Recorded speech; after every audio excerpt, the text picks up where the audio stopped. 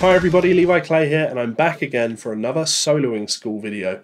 Now before I start, if you do enjoy this video, please do hit that subscribe button, give it a like, and drop me a comment below. I read all of those comments. I'm happy to engage with you guys and help you to reach your goals as much as I possibly can. And on that note, this is actually a video that I'm doing to help out one of my patrons over on patreon.com, the Optimizer. What a great name, right? He has been watching my soloing school videos and is really starting to get to grips with blending major and minor pentatonics, but he is having trouble with really getting to grips with where the thirds are. It's all well and good to learn the fingering of an arpeggio, but he's struggling to place an interval name on each one of those intervals. So I wrote back to him and said, obviously I'll do a video, but the tip is you need to focus on the third first of all. The problem is, and this is inevitable when you deal in any style of fretboard knowledge, any method of learning the neck, it doesn't matter what system you use for this, ultimately you're going to have a collection of patterns that you use to help you navigate the neck, right? So if we're playing in D, I don't know why I picked D, but D works, and we're playing a D7 arpeggio, you'd have the notes D, F sharp, A, and C. Now you can play those in any way you like. Really doesn't matter how you finger those. I could play that in many different ways, but no matter what you do, you have the notes of the arpeggio. The important thing to remember, of course, is that each one of those is an interval. D is the root, F sharp is the third, A is the fifth, and then C is the flat 7. And each one of those sounds a certain way. Now what I really want to help you do is master playing over changes, and I found the best way to do that is to get to grips with that third. Now if I look at that position, and when I watched Optimizer improvising with this collection of notes, he was playing stuff like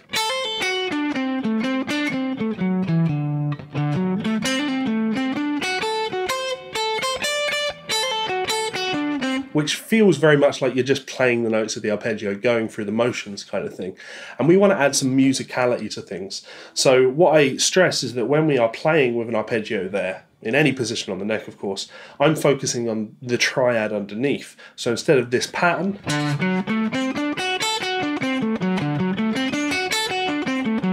I'm focusing on these triad groupings.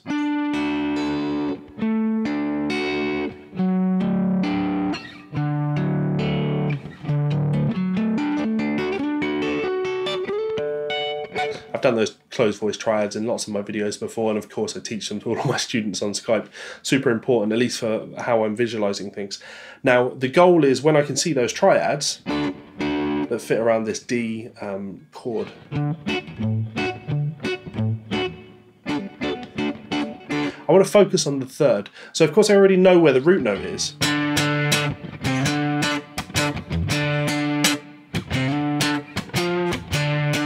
I need to focus on that third. Now I found the best way to do that, and in a musical way, is we're always going to approach that third from a semitone below. Now that applies to ascending or descending. So I'm going to play my D, the next note is F sharp, but before playing the F sharp I'm going to play a semitone below, so F natural, and then F sharp.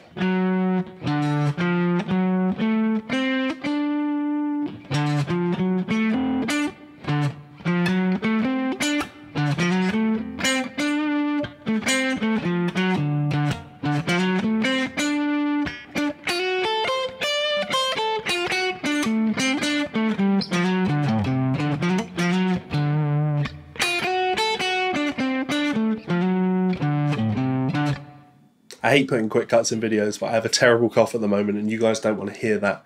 So yeah, what I was doing there was I was improvising around those notes, that D7 arpeggio.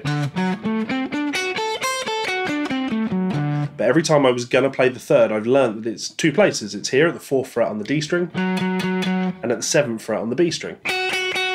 So I'm always going to approach that from a semitone below.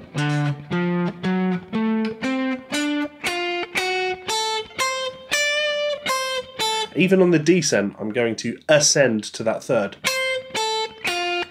I'm not going to go... That's not the way that this would be used stylistically. We want...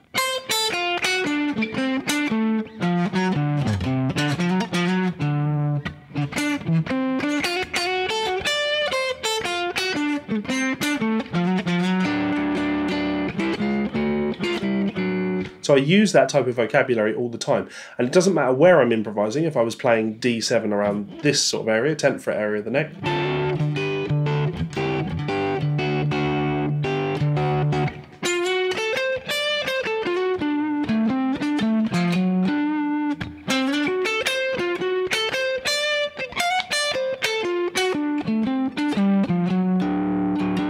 no matter where I am, I always have that minor to major third thing down. Now that has been an absolute godsend to me because it has trained me where the thirds live. Now once I'm done with this lesson, I'm going to film another one on ear training and helping you to connect chords together when improvising. But before you're able to do that, you really, really, really need to know where the third is, because I think the third is probably the most pleasant. Let's go with pleasant. I was going to say important, but pleasant is a better word. It's the most pleasant note to land on when a chord changes. If I play over simple blues in the key of D, which chord 1 would be a D, chord 4 would be a G, chord 5 would be an A, you know, my D is going to sound like this. G.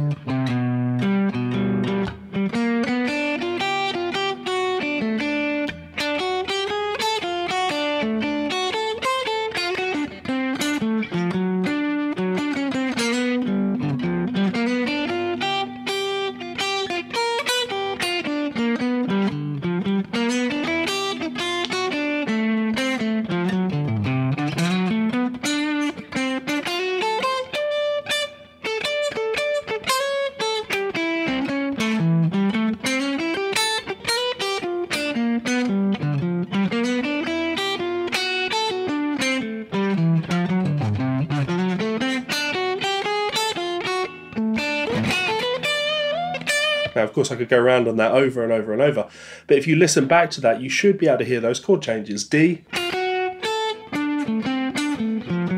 G,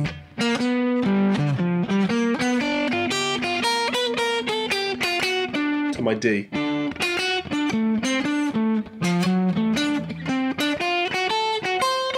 A, to my D, G,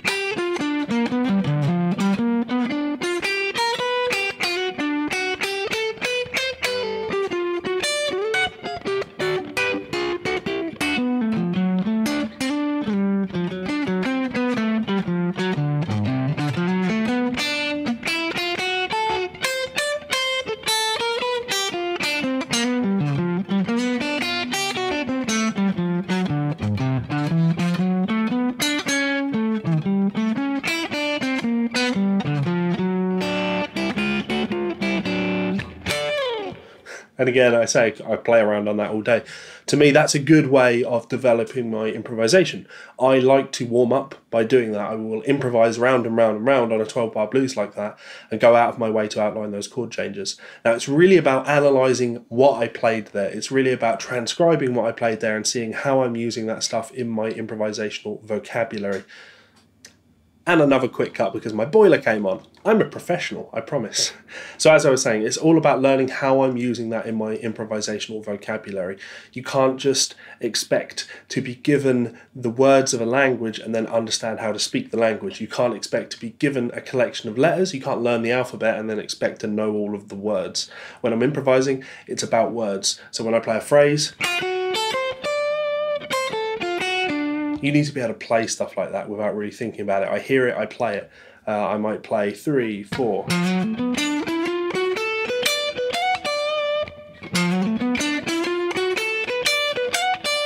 There's a nice strong piece of vocabulary in D.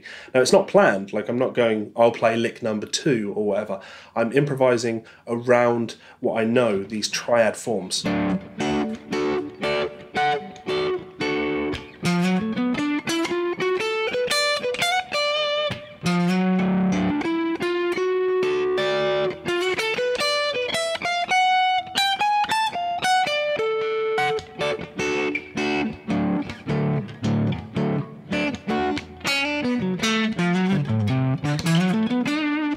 Again, I could go around on this all day, but that's the point. You have to spend time with this, and it's about learning each one of those positions. Now, I say positions, it depends on, you know, how many positions you're working with.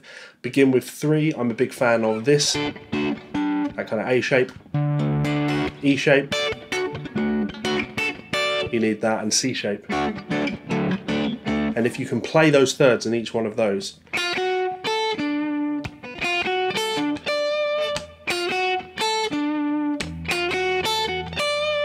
here's my E shape,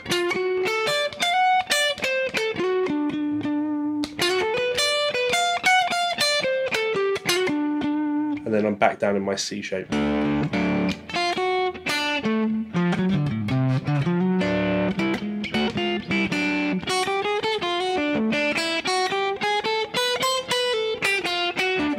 You start to be able to connect them like that.